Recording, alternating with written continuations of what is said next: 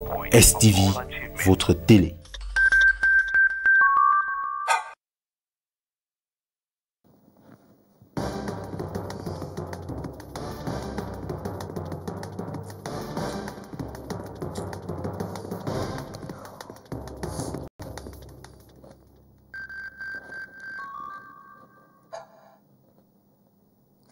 PM News on STV coming up.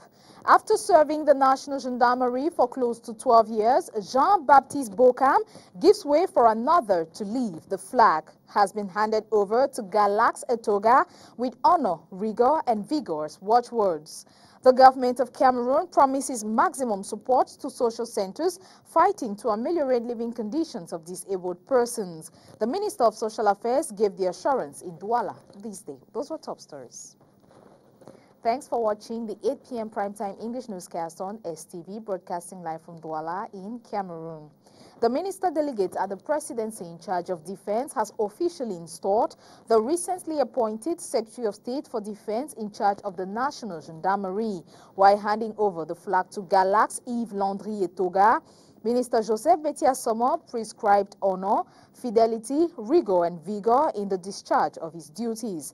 The flag handed over to 42-year-old Galax Yves Landry Etoga was taken from his predecessor Jean-Baptiste Bokam, who has headed the National Gendarmerie for about 12 years.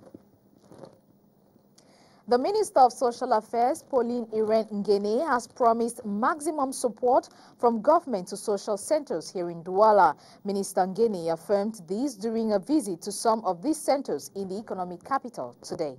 John Paul Sama reports.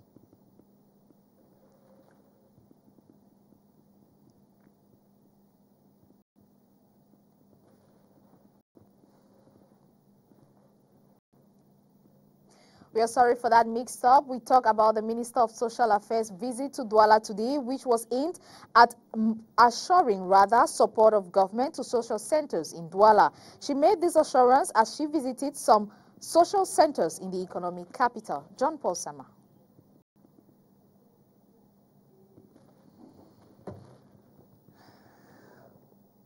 Adopted in accompanying persons with physical disabilities to overcome their conditions and to be able to be seen as fit for society. But these social centers are facing several challenges that do not permit them to be effective at an optimum capacity. We have structural problems, we have problem of finances, we have problem of materials. There are so many children who need, to be raised up, because that is why we create our slogan, stand up and walk, and that is our target, to see that all the physically disabled persons that come close to us, we make sure, to give them a change. During the tour effected by the Minister of Social Affairs to some of these centers, she affirmed government's support in order to accompany them through their mission. Of course, there are always problems, problems of functioning. They don't have enough means to make the structure function. So we do what we can do, because we always try to accompany this structure, but we don't have all the money you can imagine, to accompany them. So we give them what we can do, we give them what we can have. So we're trying to accompany them, to help them, so then they can function normally, following the reglementation. This was also a means for the government to follow up these structures and ensure that they are living up to the laid down norms. To these physically challenged persons, this mission is seen to them as a step in the right direction. In less than 10 days, President Paul Biya is expected to appoint 30 senators to complete the upper house of parliament. As the country awaits these nominations, questions have been raised as to who will be appointed and if the opposition will have a place at the Senate. Peter Sosi. The outcome of the March 25 senatorial elections, which turned out 70 elected senators, is now known, and all eyes are focused on the head of state to appoint 30 others to complete the upper house of parliament. As a 10-day period stipulated in the electoral code narrows down, speculation is rife over the personalities to be appointed by the president. Political observers predict the nominations could be hinged on how loyal political appointees are to the ruling establishment. In this light, Outgoing senators who did not compete during the polls or those whose names were dropped from various lists are placing their hopes on President Paul Biya to seek a return to office. The head of state might also take into account some party faithfuls who have shown their worth through dedication and service. The Senate nominations will therefore constitute a gift of gratitude. Observers have also been speculating on the configuration the Senate may take after the appointments. As stands, only the CPDM has a chance of having a parliamentary group at the upper house owing to its landslide victory in the recent senatorial elections, which gave the party 63 seats. The only other party which has 7 seats is short of 3 senators to constitute a group, unlike in 2013 where the party automatically formed a parliamentary group after grabbing 14 seats from the West and Adamawa regions. The thought of having just one group at the Senate might not be good publicity for the country's democracy, and to redress the situation, the head of state could go ahead to give the main opposition party 3 seats. We learned the West, Adamawa and Littoral regions are envisaged to benefit from the political largesse. It is also rumored that other political parties which failed to win seats in the recent senatorials could as well have seats in order to give the House a multi-party coloration. But whether the head of state will compensate or ignore the opposition will be seen when he makes public the 30 other senators. Prelude to the 2018 14th Radiology Day in Francophone Africa, a press conference held this Monday here in Douala. According to organizers, it will be a 4-day intellectual congress to school practitioners on how to better use modern equipment to service their communities. Henry Wana reports. Radiologists from 12 different Francophone countries in the African continent, that is Gabon, Mali, Mauritania, Niger, Senegal, Togo, Côte d'Ivoire, Congo, Guinea, DR Congo, Benin, Burkina Faso and Cameroon, shall all converge on the economic capital Douala this month of April for the 14th Radiologists Day in Francophone Africa. The critical or the most important aspect of it is actually that it will be a gathering of most of those who are training radiologists as well as technologists in medical imaging across Africa to see and reflect and brainstorm on how to improve the optimal access to this new technology, who are costly and actually are also critical in terms of diagnosing some of the non-communicable diseases, which burden is actually skyrocketing in Africa. Within the 4-day intellectual event, which shall assemble over 300 participants specialized in radiology, biomedical engineering and technicians, the organizing committee seeks to attain their set objective, which explains why experts from France, Belgium, Canada and Switzerland will be present to train the participants. 4 days we will be actually able to train most people in terms of radiation protection. There are specific training on that. We want also to improve how we are using ultrasonologies in most of our facilities. We also want to optimize the way we are using a multi-detector CT scan, but also MRI machine that are increasing in number across Africa. And if we want to get the best out of the box that were put in this equipment. However, given that this is the 3rd time Cameroon is hosting the Congress and the first time the city of Douala is chosen to harbor the event, it is with immense delight the city, through the government delegates, that a Congress of such magnitude is coming down to Douala. Congress, as you see, were organized in Douala in terms of tourism, in terms of positive thing we have. As a mayor, I am very happy.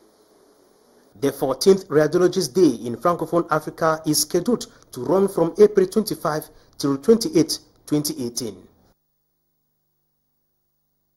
Some 23 surgeons and anesthesists as well as 9 volunteers from India are in Cameroon between today, April 9th to April 19th to grant free operations to persons in need while sharing modern surgical techniques with local doctors.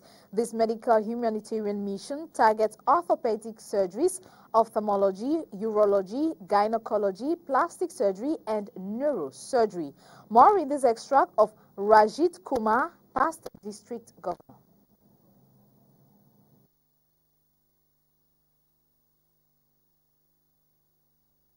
Greetings from India to the Cameroon people. The 22 doctors which are here, they will be doing operations. Cataract is the main, because our main team is ENT, urology, optho, surgical team. They will be doing laparoscopy operations, and this will be benefited to the Cameroon people. This is the free of cost. The medicine and equipment which we are bringing, everything will be left here. And then the second part of the mission is the training to the Cameroon doctors. They will be performing with Indian doctors, and after we leave, they will be doing the post-care also. So this way, this is a two-way traffic, Indian doctors and Cameroon doctors working together, and they will be learning Indian method, and at the same time, Indian doctors will also learn from the Cameroon doctors, so that they know under what condition they are working. So this will be the both joint mission. No, it's not that we have chosen. It is the doctors here, they are screening. Our job, our doctor job is to perform the operations, and we are sure. Away from health, students in the northwest region of Cameroon have today begun their third term into the 2017-2018 academic year at GBH's downtown Bamenda. About 1,500 students answered present and effectively began receiving lessons. Lovette Bear, Ignatius Samabu. Over 1,500 students have answered present at GBH's downtown Bamenda on day one of the third and shortest term of the 2017-2018 academic year. The students have returned from the exceptional one-week Easter break, and according to the principal, classes have effectively begun at GBH's downtown Bamenda with about 18 administrators answering present. The administrative staff that reported today stood at 18 out of 23 expected. But in terms of effective reopening, schools have started effectively. Classes are going on. To some of the students who were present in school, they are very happy to be back in school and are going to work hard in order to gain promotion to the next class in the upcoming academic year. Very happy coming back to school, and all the teachers are present. I'm going to put it back in place to make sure that I study very well, study very hard, not to provide good results. I feel happy. Why? Because when we are living in the house, so we don't have nothing to do. The principal has appealed to students of GBHS downtown to take their academics seriously because the administration shall not tolerate anyone who has below the required average. We cannot write the exam for them. They are the ones who write the exams for themselves. And any person who falls below the required mark for promotion will either repeat or be asked or advised to withdraw from the school. We wouldn't tolerate that. A week ago, the Minister of Secondary Education, Naliova Lyonga, issued a communique extending the date for GC registration to the 13th of April. And so far, only one student has showed up for registration at GBH's downtown Bamenda. When the minister sent out that circular extending the registration of GCE to the 13th of April, I called on my collaborators to return to school. Only one candidate has shown up today, and we have registered the candidate. The government of Cameroon has banned the importation of one-day-old chicks and other poultry products from Nigeria. The move from the customs headquarters comes at a time when the poultry sector is facing internal difficulties. Peter Sossi reports.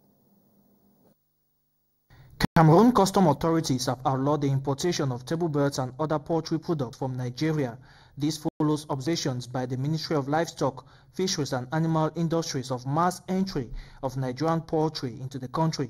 The Cameroon Poultry Interprofessional Council, IPAVIC, a major actor in the sector, is not comfortable with the quality of these imported products owing to the threats of bird flu in that country. Des enquêtes avons constaté que ces poissons d'un jour arrivent au Cameroun and reveals the products are smuggled through porous maritime areas like Tiko and Mabanda. We learned that the recent bird flu outbreak badly affected the poultry sector in Cameroon, leading to an acute scarcity of chicken in markets. This explains why farmers are importing from Nigeria. The crisis in the poultry sector has come with economic inconveniences. Déjà au niveau même des approuveurs, des acteurs de la filière agricole, je veux dire, parce qu'en fait other chains such as food and medication are declining, leading to a fall in employment. The Ipavik boss tells us. On ne peut pas vendre des médicaments, c'est toute la chaîne de toutes les façons qui est touchée, et c'est des emplois qui sont touchés également. After being wiped out by massive imports of frozen chicken and the bird flu scare, the poultry sector is gradually collapsing. To curb the menace, Ipavik has been sensitizing poultry farmers on the dangers of Nigerian products.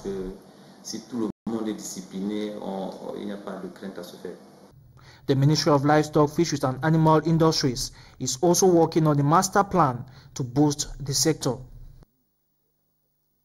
Live in peace and unity while celebrating cultural diversity. These recommendations are from Narcisse Mwelekombi, Minister of Arts and Culture, during the launching of the 5th edition of the Limbe Festival of Arts and Culture in the southwest region of Cameroon. Clarissa Kowe, Tebo Shedrak. The opening ceremony of the 2018 edition of the Limbe Festival of Arts and Culture, FESTAC, started with a carnival parade displaying cultural diversity from the 4 zones of Cameroon and beyond the country, emphasizing on the idea of national integration, peace and unity. Presiding over this 5th edition of the Limbe Festival of Arts and Culture, which coincided with the 160th anniversary of the founding of Victoria, today known as Limbe, the Minister of Arts and Culture, Narcisse Mwelekombi, congratulated the population of Limbe on a successful organization while calling on them to use this cultural event and display their artifacts and also remain a law-abiding and peaceful population. FESTAC is sending a message of peace, a message of unity and national integration, and it is a celebration of living together in this very beautiful land, in this very beautiful city. Peace is very precious. Unity is a goal, and multiculturalism, our national integration, the cultural diversity is a treasure in our country. But you cannot promote culture without peace. That's why it's important to support such events. The vision bearer, who is also the government delegate to the Limbe City Council, Andrew Mutanga Mojimba, thanked the chiefs for their collaboration in making FESTAC a success since its inception in 2014. He further appealed for all lovers of art and culture to chip in solid support for more successful editions of FESTAC in future. To some chief, the Limbe Festival of Art and Culture has always been remarkable. More better than the one of 2014, 2013, 2012. So it means that the government delegate is really progressing. A walk to the various exhibition stand, presentation of the historic town of Limbe to the minister, and the laying of the foundation stone marked day 1 of the Festival of Art and Culture. Let's get news out of Cameroon with VOA. Researchers say it can typically take people who suffer from acute psychosocial stress more than half an hour to recover from an episode. But they found when patients are exposed to blue ambient light, the relaxation process happens more quickly. We compare the relaxation of the blue light with that of the white ambient light and find that reaching the minimum stress point is 3 times faster with the blue light. After completing the stress test, a dozen volunteers were exposed to the blue light while they sat in beanbag chairs. An EEG cap was attached to their heads to record the data. This finding could make a difference in kids with behavioral issues in classrooms. When children here have an aggressive outbreak, it can take half hour until they relax, but with the blue light, they were much better within a minute or so. We showed that they really do not have to be out of class for long. The technique can also be used outside the classroom. For instance, someone gets to work on Monday morning and is stressed after a traffic jam. They could enter a room like this and for 3 minutes be exposed to the blue light. It could also help them relax the same way when they return home. Therefore, greatly improving people's quality of life. We believe that this opens the door in the therapeutic field for intervention with the population that has mental health problems, and also with the rest of the population, so that everyone can have a moment of relaxation. The research was published in the PLOS ONE journal, a peer-reviewed open-access scientific journal published by the non-profit Public Library of Science. Mariama Diallo, VOA News.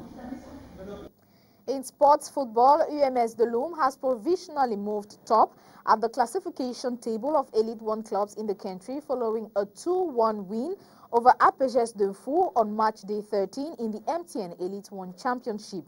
The remaining day 13 encounters come up this Wednesday between Stade Renard and Bamboutos, as well as Unisport of Bafang against Coton Sport. John Paul Sama with a rundown of partial results on match day 13.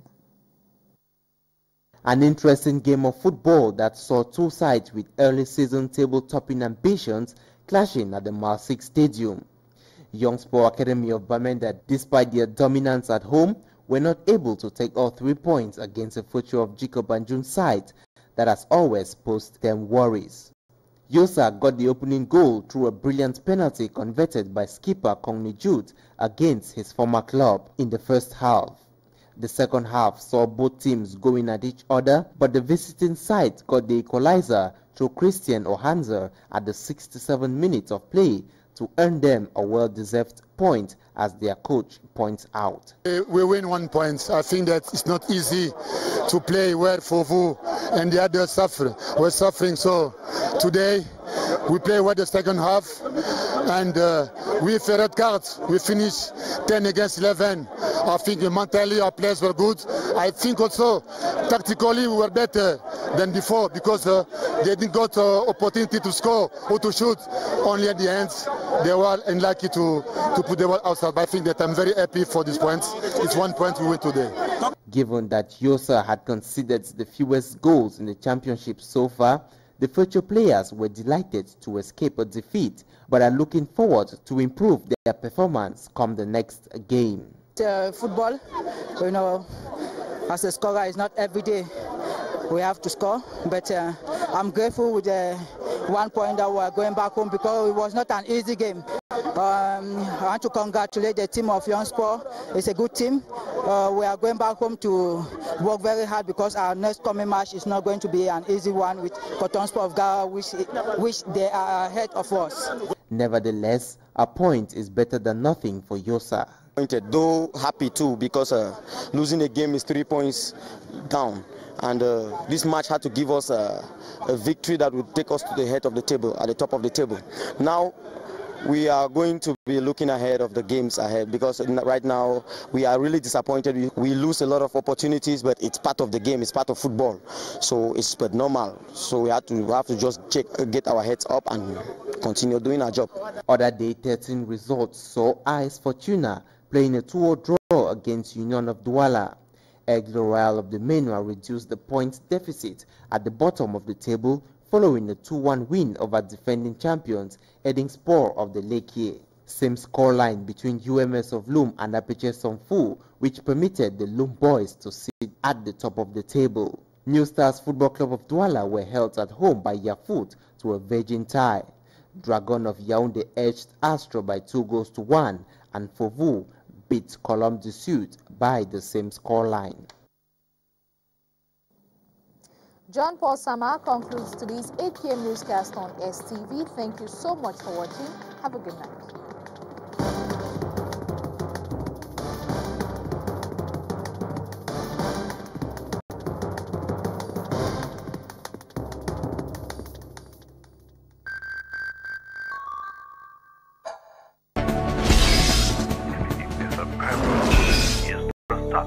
STV, votre télé.